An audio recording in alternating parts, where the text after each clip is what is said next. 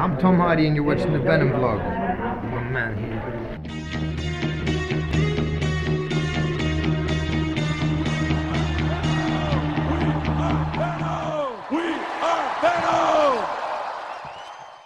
Hey, what's up everyone? Welcome back to another episode of the Venom vlog, and today we are going to actually look at a current Venom comic book because I know we've been trying to wrap up the Versus stuff, and I will get to the final Versus episode. I'm just rereading the Giant Avengers Vault book right now, so we'll probably do that early next week. But for today, I want to talk about Venom number 16, which just hit shelves this past week. And before we get started on this, because we're going to talk about spoilers, if you don't have a copy of this book and you want to read it, boom, there's a digital code. Go to that website, put in that code, and the first person who does it gets that comic book. They get a copy of this for free in digital format. So go ahead and do that. If you haven't checked out this book yet, then you can go read it, read the digital one, and then come back here and watch it afterwards. And if you don't want any spoilers, I also advise you to step away, read the comic yourself, and come back. Because a lot of you were actually telling me that you felt this was one of the strongest issues of Donny Cates' run so far. And in some ways, I'll agree. I'm Mr. Critical sometimes. But with this run, I feel like I agree that this is a really strong issue overall, but there's still some things in it that I'm kind of like, I want to kind of see where this is going. I'm going to first off say that this probably most likely takes place before the Free Comic Book Day issue.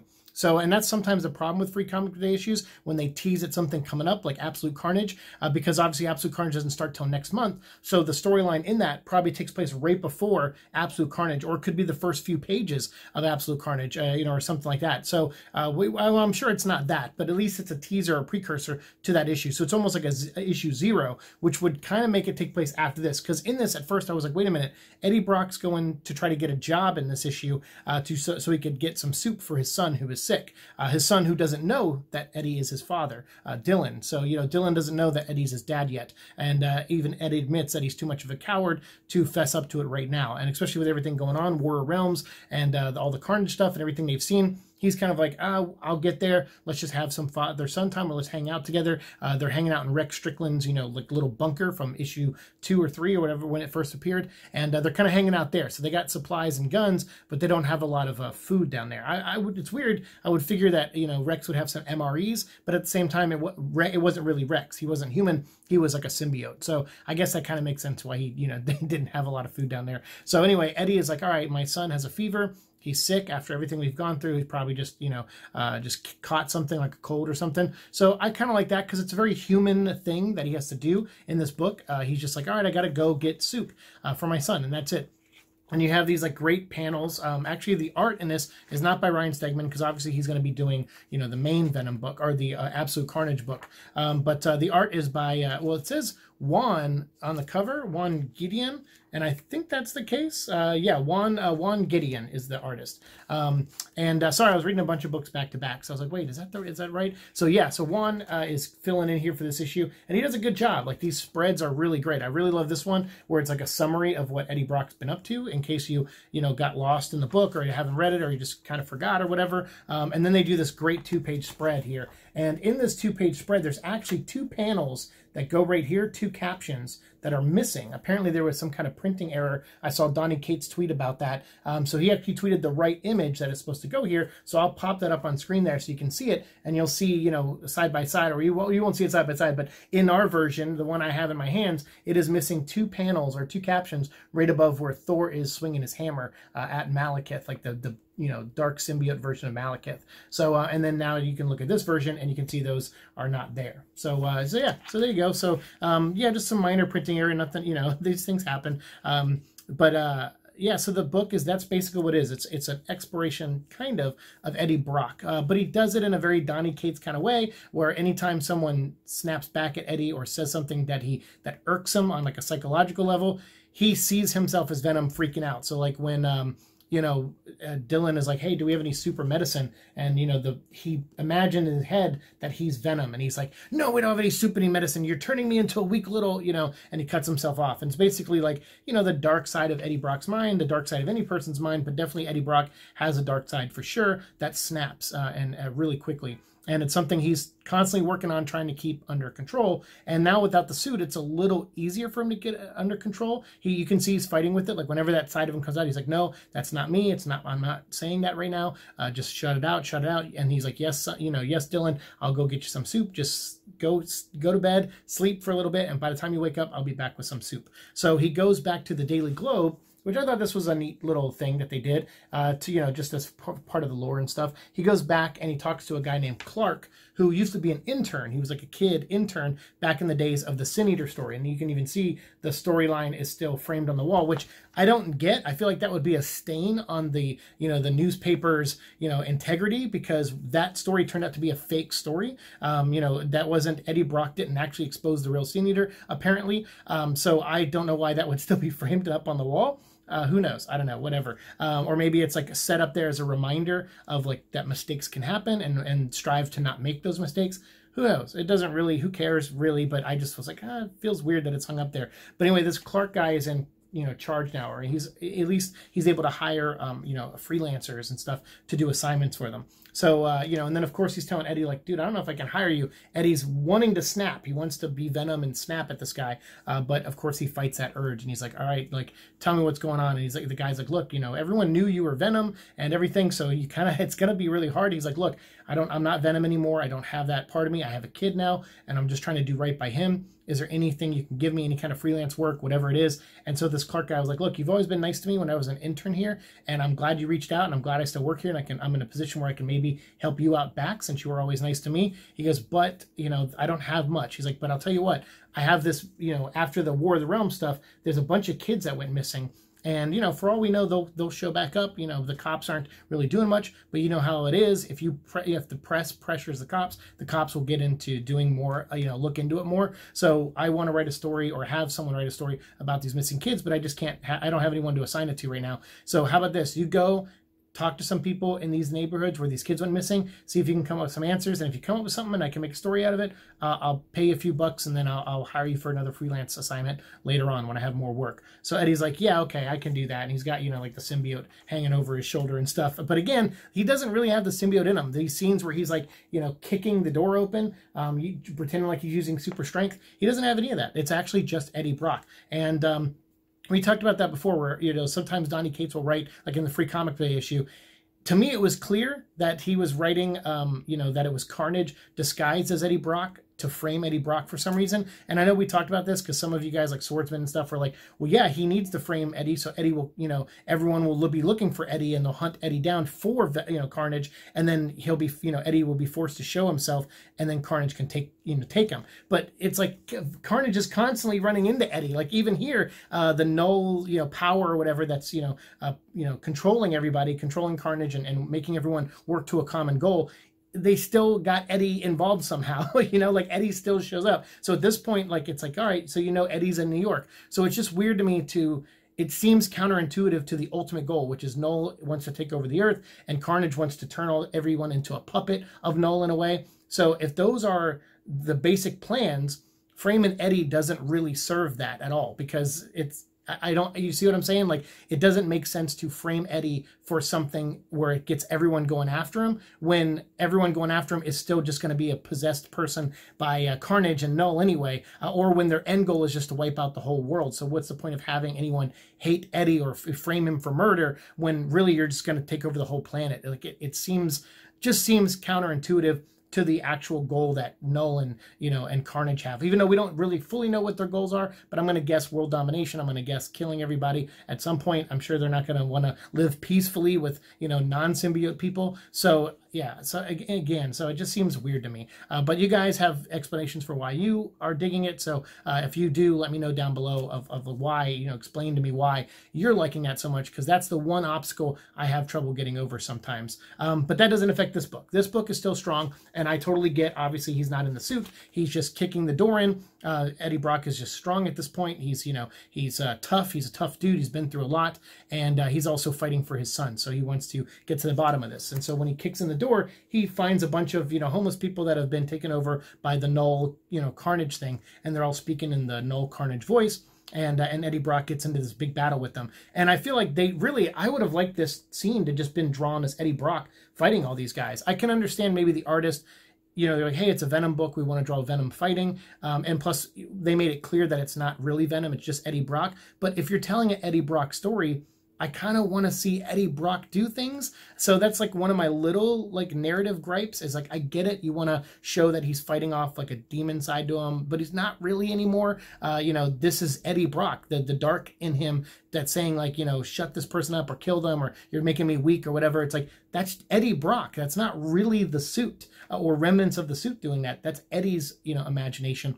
And so right now it looks, but I guess maybe that's why Eddie puts this makes it feel like he's in the suit, because the suit betrayed him and now he sees the suit as the bad part of him or something. I mean, it could, you can explain it a bunch of different ways, but for me, I just, as like a reader and an artist, you know, like I would have liked to seen Eddie Brock actually fight, and you actually see Eddie Brock fight for his life, because you're not really afraid of Venom here when he's like fighting, even though you know he's not really Venom. You're reading these pages and it just takes away some of that tension, and it just, I don't know. But the art's great, don't get me wrong, but it's just one of my little nitpicks. I don't know. You guys will probably disagree with me on that one, but for me, that I was like, I would have just loved to see that to be Eddie. But this next part was all Eddie for the most part.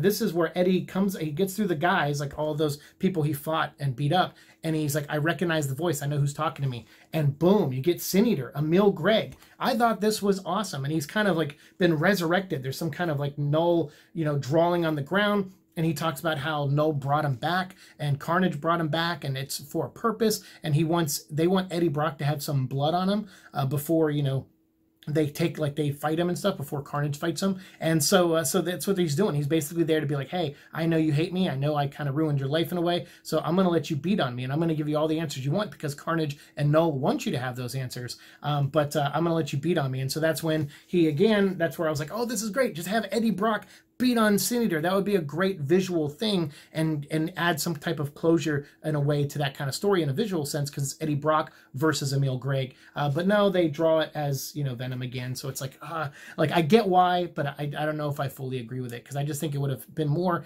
impactful a little bit if it was Eddie Brock, since this is an Eddie Brock issue. But again, I can, you know, I can see why. All right, it's Eddie thinking it's the bad side of him, and now he labels the bad side of him as the suit because the suit betrayed him or whatever. So I can get into the psychology of it, but at the same time, I'm like, and I can understand the artist wanting to draw Venom too, so working that into the story somehow, and it makes sense that Eddie would project in a way strength onto him as he's beating these guys up. But from an emotional standpoint, I'm kind of like, oh, I would have liked to just seen Eddie whipping the crap out of Emil Gregg here. And so at the end, when he basically kills him, bashes his brains in again or whatever and kills him, he does exactly what Carnage and Null wanted him to do, which was he wanted him to kill. And so now Eddie Brock has blood on his hands, and that's what, I guess for some reason they wanted that. They wanted him to give into that side of him or something. I'm sure that we'll figure all that out in Absolute Carnage, because that's coming up very soon, a couple weeks. So then, yeah, after Eddie Brock does that, he goes and talks to Clark again. He says, hey, look, I appreciate the job offer. I can't take a job here. You know, clearly I'm not a normal person. So here's what I'm going to do. There's 13 kids downstairs in your lobby. I rescued them. When the cops show up, I cannot be here. So why don't you just give me any money you have in your wallet, and that'll be enough so I can get my kids some soup, I can get some medicine for them, and I can take care of us for like a couple days.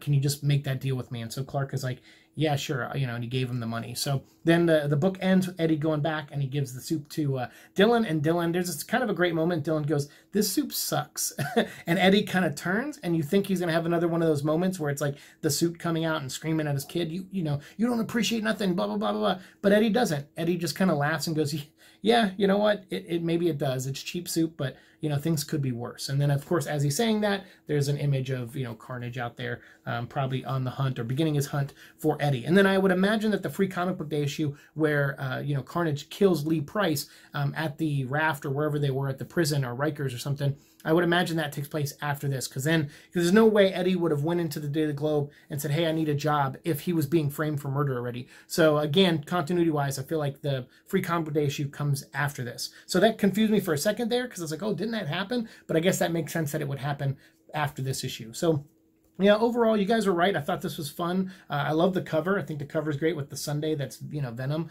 And the rhinos in the background, even though the rhino's not in this issue. But I guess they didn't want to give away Sin Eater was, because that would have been a cool thing to have Sin Eater back there or something. Yeah, overall, though, I thought it was a cool issue. You guys were right. One of the stronger issues of this run. Of course, I have a little nitpicks of it, but it didn't overall interrupt my enjoyment of this. I thought this was a good issue, and I am getting a little bit more excited excited for Absolute Carnage. Like I said, mainly because the tie-ins, I feel like a lot of the tie-ins sound like really great ideas, and they have writers on them that I really like, and they have some really cool artists on them as well. But I'm still going to pick up Absolute Carnage, and we'll talk about that. Every issue, it's all going to be brought to you guys essentially by House of Secrets in a way, because I'm going to just label them as the sponsor for what I'm calling the Summer of Carnage. And the Summer of Carnage is going to be basically every issue of Absolute Carnage, all the tie-ins. I'm going to review all of them, one episode or one issue at a time, and all of those issues or episodes of our show are going to be labeled as the Summer of Carnage. And so that's what we're going to dive into.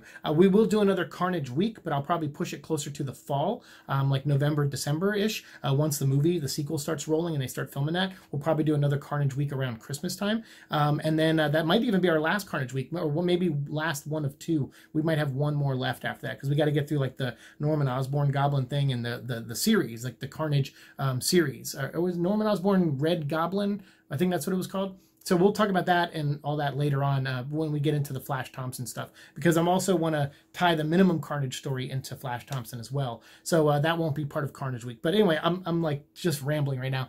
We have a lot of stuff coming up, obviously, on this show. But for the foreseeable future, I'm going to wrap up the Vault storyline. And then throughout this month, I'm going to try to get through Tooth and Claw and all those other Long Came a Spider and The Hunger and Hunted. I'm going to try to get through all those as fast as I can before Absolute Carnage starts in early August. I might be like, it'll be close, but I'll do my best. But once we get through those, then we're just going to focus on Absolute Carnage and any movie news that pops up from Comic-Con or anywhere else, like if there is any news for Venom or even Morbius, because I'll still cover some Morbius stuff. And I even have the first appearance of Morbius, so we might do an episode where we talk about his first appearance as well here on this show. So yes, and then the next episode what we're going to talk about is just some news that came out. I picked up this issue, Weapon Plus, Wolverine and Captain America, and I'll probably dive into this issue on a Old Man Seek episode, probably like next week or so. But there is something in the back here that ties into Venom, and something that happens in the book that ties to Venom. But luckily, like Bleeding Cool or someone did a whole article on it, so we will base, the next episode we'll talk about that article. We'll go through it,